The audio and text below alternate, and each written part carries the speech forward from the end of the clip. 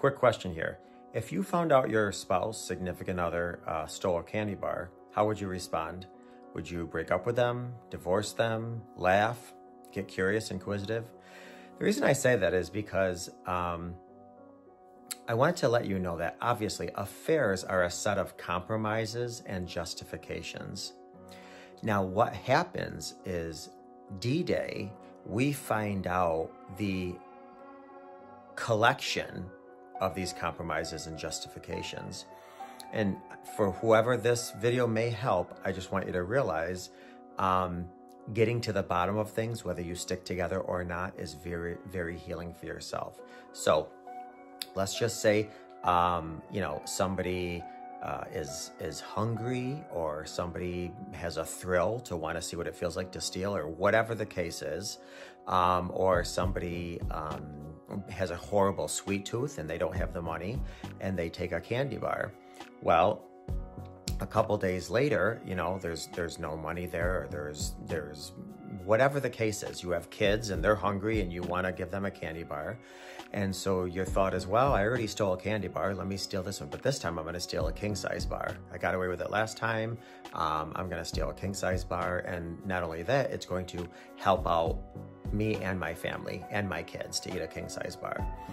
Now that I had a king size bar, you know what? When the cashier's not looking, I'm going to take $10 out of the register, because now I can go and buy a bunch of candy bars. And then you buy a bunch of candy bars, and then you get away with that, and it's easy. And but most beneficial of all, your family now is eating chocolate and eating candy bars and yada yada. Well, time goes on and you compromise some more, and you justify some more, and you justify some more, and then you compromise some more, until next thing you know, you're robbing stores.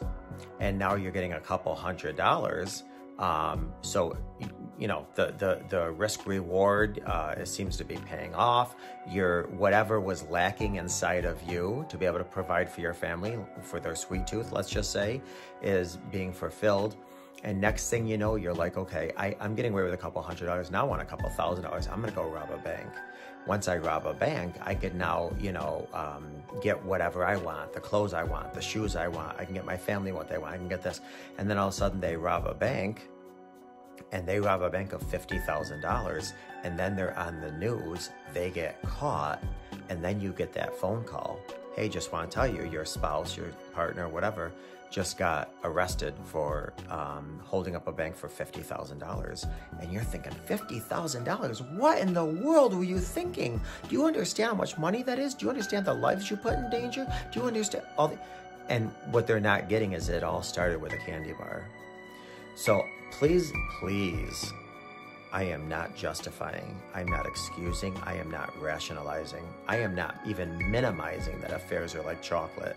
I'm just saying affairs are a series of compromises and justifications. And on D-Day, you get the atomic bomb that goes off in your life. But just understand, it started from a firecracker.